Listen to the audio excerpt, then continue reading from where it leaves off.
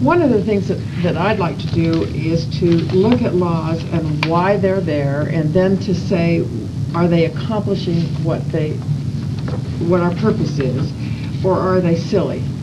And I went on a radio show and asked people to send me their silly Utah law comments, and what's interesting is no one has responded to that. So I gather there's no silly Utah laws, in spite of the fact that we so often get blasted for it. But one concern has been brought up to me, and that is the glass curtain, the Zion curtain, whatever you want to call it.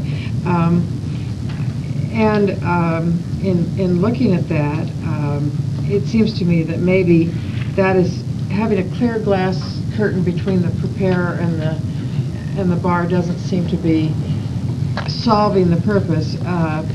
I would like to do things that protect minors, which I think was the original purpose of the glass curtain. So I'm looking at drafting, and maybe for because this has to be done through a statute change rather than legislative thing, but I'd like to see us look at a statute that maybe changes the idea of the glass curtain, but maybe incorporates, for example, what the Nevada law is, which says that minors cannot be served at the bar. I think other states have that. Or that the liquor can't be prominently displayed. It has to be under the counter. Preparation can be in a, usually the bar or the counter is higher, so preparation is below.